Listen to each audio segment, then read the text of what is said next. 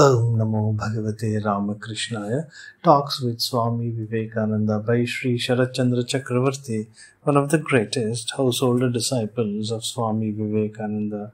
Continuation of section 10, page number 99. Swami Ramakrishnananda, a brother disciple of Swamiji, interposed. Swamiji, with the ancient law books and Puranas are good authority that all the four ashramas had existed in India before Buddha was born. Swamiji replied, most of the Puranas, the codes of Manu and others, as well as much of the Mahabharata form but recent literature. Bhagavan Buddha was much earlier than all that. And that supposition, rejoined Swami Ramakrishnananda, discussions about Buddhism would be found in the Vedas, Upanishads, the law books, Puranas, and the like. But since such discussions are not found in these ancient books, how can you say that Buddha antedated them all?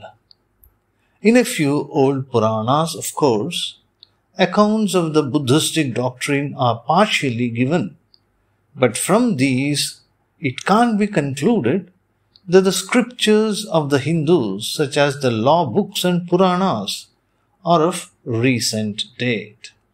Swamiji replies, please read history, and you will find that Hinduism has become so great only by absorbing all the ideas of Buddha. Footnote. Editor writes, evidently, during the argumentation, Swamiji was taking his stand on the conclusions of modern historical studies, thereby giving his encouragement and support to such new efforts and methods. But we know from one of his letters to Swami Swarupananda that Swamiji broke off later on from the position of these modern scholars and worked out the pre-Buddhistic origin of much of modern Hinduism, which these scholars are still fond of tracing to Buddhistic sources. Swami Ramakrishnananda says, it seems to me that Buddha has only left revivified the great Hindu ideas by thoroughly practicing in his life such principles as renunciation, non-attachment, and so on. To be continued.